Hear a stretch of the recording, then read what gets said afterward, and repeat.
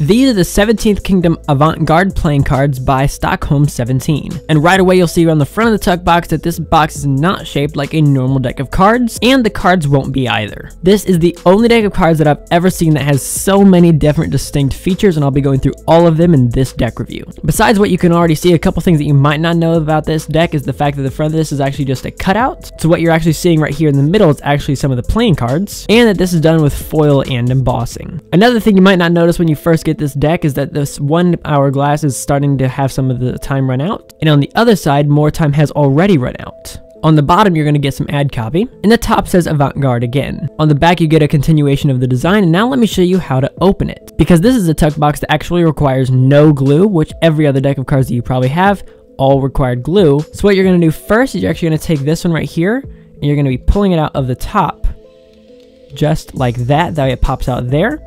And then the other one on the bottom side, you'll pull out there and slide it straight through this hole. That way it then opens up like this.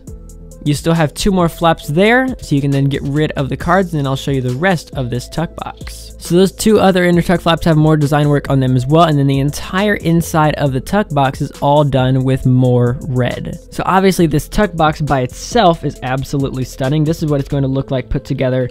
If the cards are not in the tuck box, it ends up looking like this, and it can go all the way together just like that. But that's all I can say for this one-of-a-kind tuck box, so let's take a look at the cards that come inside. The cards are going to be in the same shape as the tuck box, which looks more like an X or an hourglass. The back design is going to consist of a white border, a thin black border, then another white border, and then a bunch of really intricate design work with 2 intertwining snakes. Technically it's 4 snakes, but then since it's mirrored, it's really 2.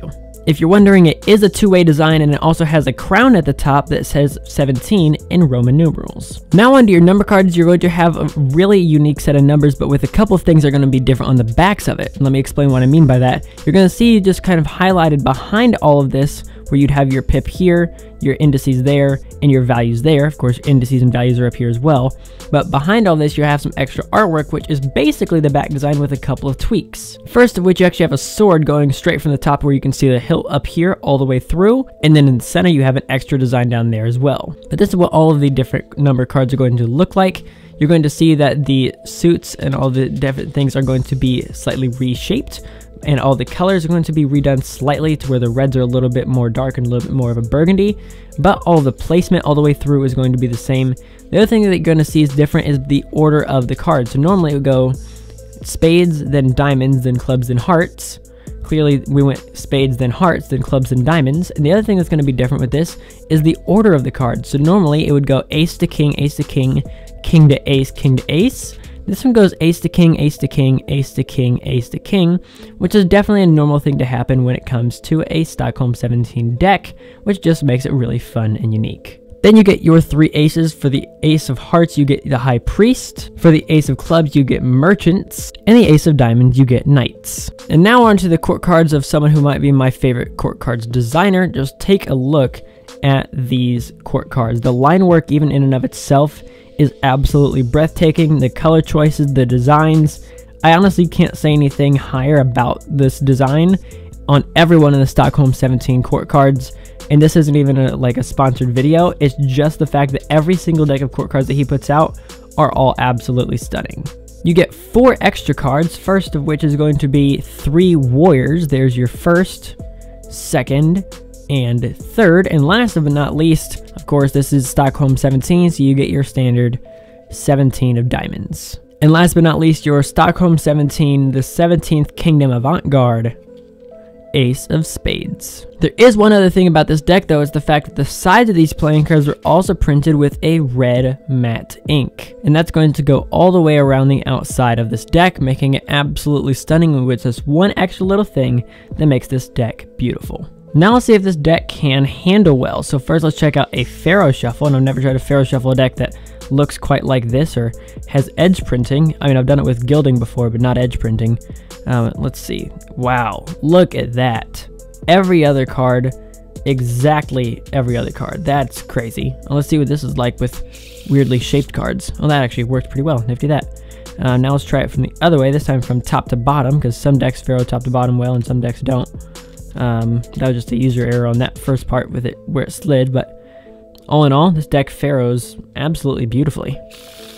And then when it comes to the stock feel and finish of this deck and playing cards, the finish is going to be amazing. It glides beautifully, as you've seen with all these different fans that I've done and all the different ways that you can make a deck of cards glide in so many different ways, whether it be spreading them, one-hand fans, or anything else.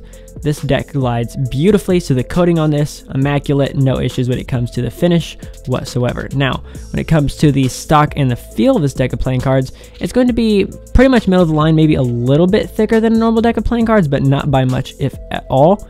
But the stock of it and how it's actually going to feel of the deck of playing cards is going to be a little bit different. So of course the stock is going to be pretty much middle of the line, maybe just a little bit thicker, but the feel of it is either going to be buttery or snappy. Buttery decks are more for things like Under Pressure, which would look like this.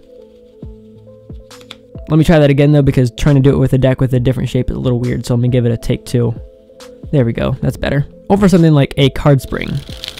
So pretty much buttery just means malleability. Then snappy decks are more for moves like Backdrop, which I don't even know if I'll be able to do this. I had a funny feeling I wouldn't be able to do Backdrop with these because there's no middle to hold on to or bend. So let's see if a move like ATM would work, considering I do have a bit of it on the corners. Yeah, there we go. So you can do ATM with this deck, but I'm not sure how many other moves. Yep, that one does not work either. Regardless, this one does have a good mix of both snappy and buttery, so if you're going to be doing moves that require a lot of malleability, or if they don't, it's actually not going to matter because you're going to have a good mix of both snappy and buttery. So regardless if you're using it for cardistry, for magic, for card collecting, or just playing poker at the card table, anything is going to work with this deck of playing cards as long as you can make sure you factor in the shape of the playing cards if you're going to be doing a magic trick or a cardistry move. And if you are wanting to pick up this extremely unique deck of cards, I'll leave a link to it in the description below and popping up right here. If you want to check out another deck from Stockholm 17, check it out right there. And I'll catch you guys in the next video. This is CPM, signing off.